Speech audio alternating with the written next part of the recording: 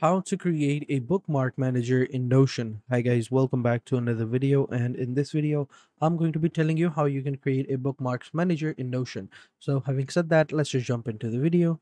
So as you can see, when you first log into Notion, this is how it looks like. So to create a bookmark manager, what you're going to do is you're going to come over here onto the left hand side and create a page. And once you've created a page, we'll just simply call this bookmarks, and then we'll just simply create an empty page, and then we'll hit forward slash and create a page, and we'll also call this all bookmarks, and then we'll turn it into a table, and then we'll create a new database right here, as you can see.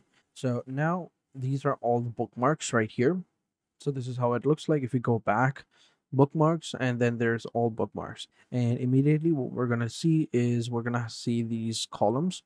We're going to remove these columns since we do not need this for now. So we're going to create other properties later. For this one, we just simply come over here and name, right? And we'll change the icon to this bookmark option. And we'll also change the table icon to a bookmark icon as well, just to keep things simple and uniform. Now that that's done, we'll create another property, and this will be a checkbox type of property, and we'll just simply call this favorite. There we go. And now we'll just push this back, and of course we'll change the icon to a heart, like so. And we'll also move this column right in the beginning. There we go. Then we'll create another property, and over here we'll add the URL, which is going to be links for our bookmarks, like so. And then we'll create one final property, which is going to be formula. And of course, we're going to add a formula right here, and we'll just say is favorite, like so. And over here, we'll also create another icon, and we'll keep this one as like this one. There we go. And we'll also push this back or something like that. Now, what we need to do is let's go ahead and fill out a few of these. But before I do that, let me just delete these two lines. And in over here, we'll type a formula underneath the is favorite icon. We'll type a formula, which is going to be this one right here. Now, what this formula stands for is if property question mark is equal to true, then there should be a heart. All right. And which is going to be over here. That's why we named this one is favorite. So of course it doesn't include a question mark, so we'll just remove that, and we'll click on done. Let's go ahead and remove this just in case. If property, there we go. And then we just simply click on done. Sorry about that. And now we just simply add the formula, and it should work. Then you just simply click on done, and you are good to go. Now, what does this formula do? Well, it does this exactly. If there's a check mark over here, click on it, and it'll have a heart emoji right here. And you can even change the emoji as well. So you just simply select the emoji, click on emoji keyboard, and then just simply replace it with your heart, with the heart you like, or any other emoji you like.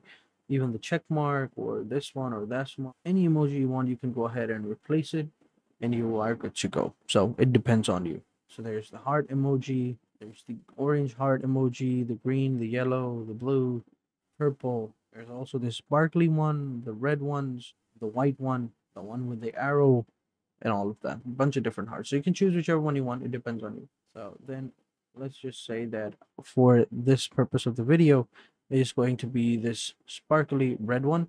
And now we'll just remove the other emojis, and boom, there we go. So now whenever you add your bookmark right here, and it's going to be favorited. So what you could do now is just simply go ahead and duplicate that, because if you click on new, you're going to have to do this exact process over and over again, because over here.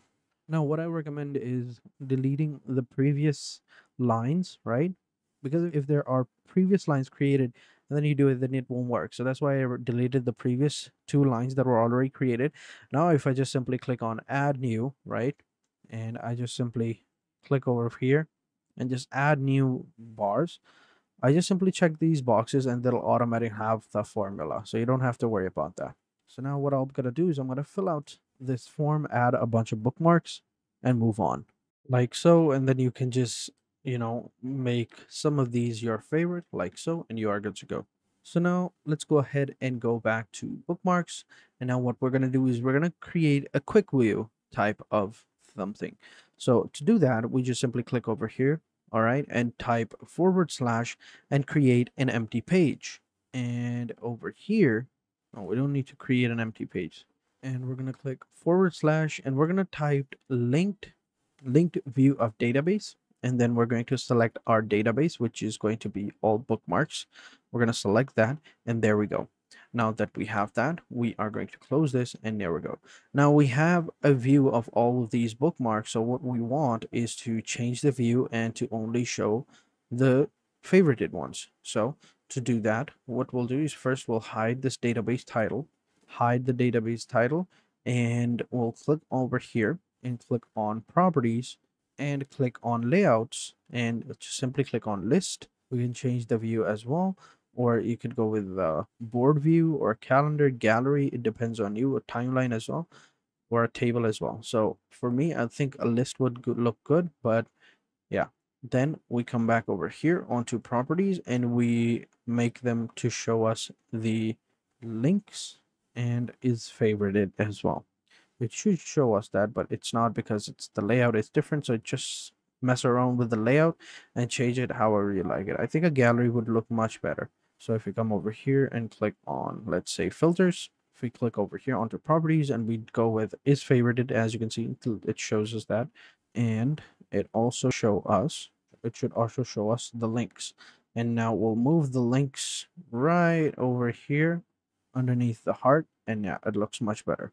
Now, of course, we're going to have to click on the filter and we're going to choose favorited. There we go, is checked. Therefore, it only shows us our favorite websites. All right. Of course, we can, as I said before, change the layout. So since we've chosen gallery, let's go ahead and go with a small cards right here. And we say none. All right. No content of view should be, shown.